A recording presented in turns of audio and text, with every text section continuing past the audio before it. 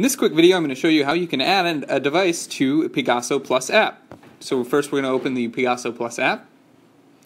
Up at the top left hand side we can see a house icon. This is going to be our home screen, so we're going to click the home icon.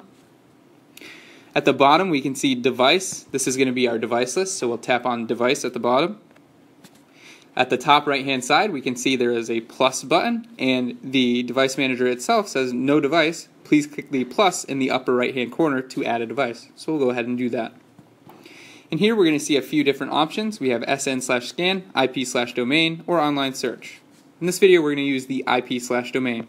Now this will allow us to add any of these devices via an IP address or a domain name if we have that camera port forwarded through a DDNS account. So in this example we're going to connect to a wired IP camera, and here we're going to enter our information.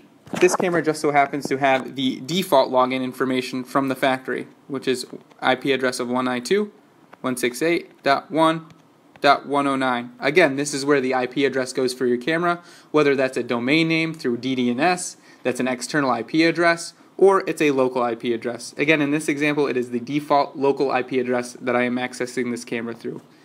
I'm just going to name it IP camera. Just so happens to be a 4K camera, so I'm going to name it IP camera 4K. The username is default, and then the password is also default. If you're unsure what the default password is, please check the label on the box for your camera. Then I've gone ahead and saved all of my information here, and now to finally finish adding this device, I'll hit the floppy disk icon at the top right hand side to save my information.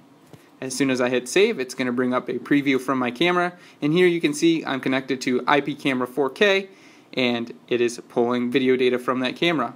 Hopefully this video helps. Thank you for watching.